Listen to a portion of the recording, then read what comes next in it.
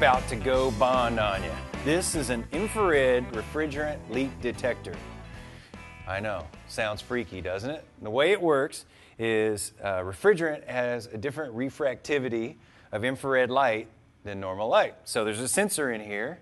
It picks it up and lets you know where the leak is. So this thing works on CFCs, HFCs, HCFCs. This thing is so powerful, it'll probably pick up the local KFC. I'm serious.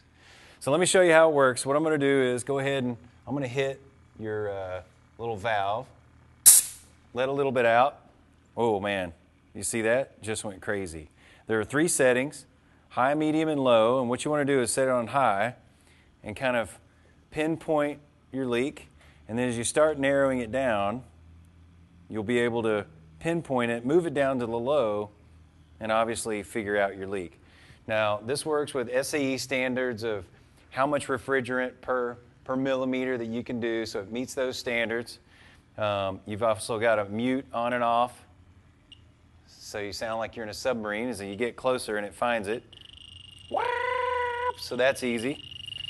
There's a magnet on the back. Oh, that's aluminum. I got you, didn't I? And it's got a 10-hour battery life. So if you're doing AC work, you should check this one out from Robin Air.